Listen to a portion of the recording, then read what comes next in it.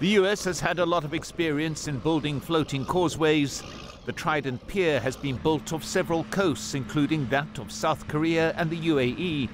The facility of Gaza will take around 2 months to build. As far as time frame, as I mentioned, several weeks, likely up to 60 days in order to deploy the forces and construct the causeway and the pier. In recent days, the US and some other countries have put in place an airdrop operation of supplies into Gaza.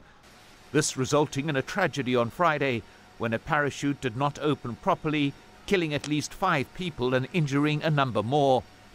Highlighting the criticism that airdrop operations and maritime piers are a measure of last resort, are expensive and ineffective, and run the risk of creating chaos on the ground.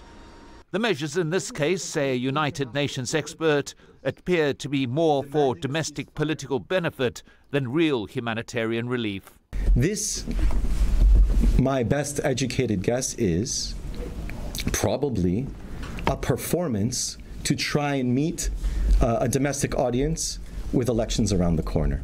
A temporary pier will enable a massive increase in the amount of humanitarian assistance getting into Gaza every day. The fact that President Biden announced the new measure in his State of the Union speech, one normally centered on domestic issues, adds fuel to the claim of political cynicism.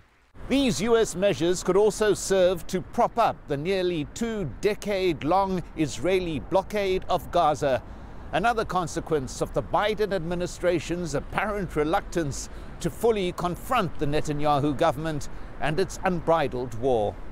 The United States needs to use other tools in our toolbox to not just insist, but to say, if you continue to ignore us, if you continue to rebuff these requests, there will be consequences.